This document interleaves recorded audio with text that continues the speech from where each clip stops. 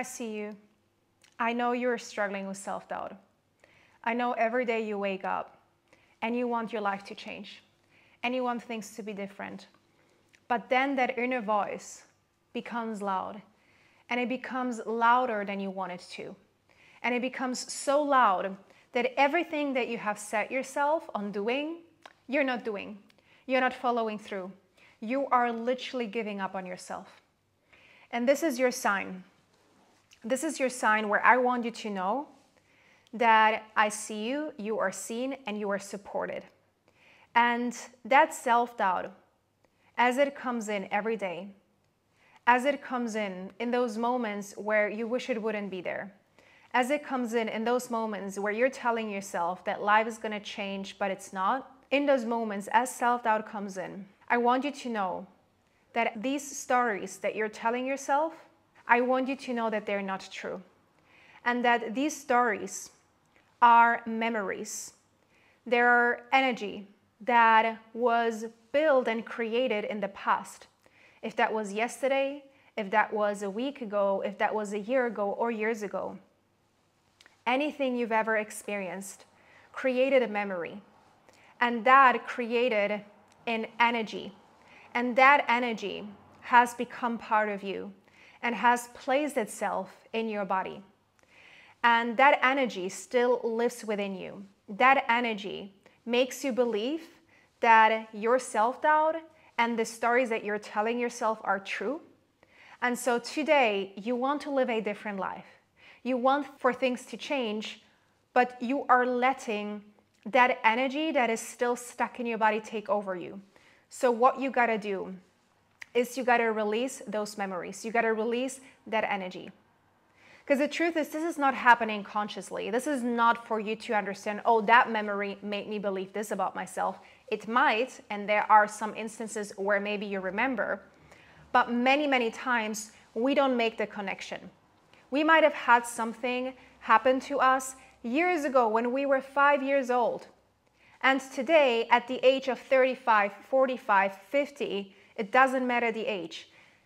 The thing that happened created a story, created a memory, and it is placed in your body, making you believe everything about that story, it being true today. Back then, it formed a belief about you. It made you believe that you can do certain things or you can't do certain things. And so today, as you're moving through your life, you're letting something from the past live in your present moment. But I want you to know that as what was created in the past, you can also consciously decide to create your future by recreating your present moment. You're going to overcome the self-doubt when you recreate who you want to be in the present moment. Because when we know that we are who we are from the past, we also know that in the present moment, it is our choice and our opportunity to recreate ourselves for a better future. So you gotta ask yourself, where is my self-doubt holding me back? What is it that I would do if my self-doubt wouldn't be standing in the way? If I wouldn't let that voice be so loud? If I wouldn't believe that voice? Where would I be if I let that go today? And if I decided to do things differently today? If I decided to do the thing despite the self-doubt? Because I can tell you that when you take action despite the self-doubt, that is when you will prove to yourself that you can do it. And it might not be perfect from the first time. And it might not be perfect after the second time. But when you take action, despite you doubting yourself, you will prove to yourself that you can do it, that you're capable of creating the thing that you want. And that is when you take small action after small action after small action.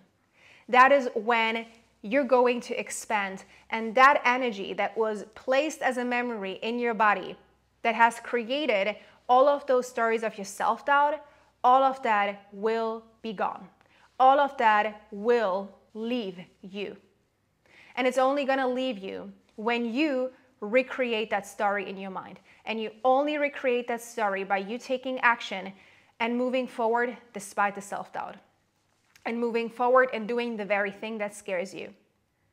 Because then your mind is going to be like, wow, we've never done this before, but I'm literally doing this right now and I'm scared, but I know I have it. I can do this. I have myself. Bring it back to yourself and also understand that these stories about you and the self-doubt that you're having, they are no longer true. And if you want to take it a step further, you might even realize that the stories that you are telling yourself in your mind right now are not even your own. They might be your family's, they might be your parents, they might be your partners, they might be your friends. Because maybe one day they have told you something about you that you have made your own. You have taken it on and you have made that your truth. That's where you got to overcome that. And you will overcome that by proving to yourself that you can do it no matter what. I really hope this resonated with you. If it did, please let me know down below. You got this. I'm sending you so much love, and until the next time, bye-bye.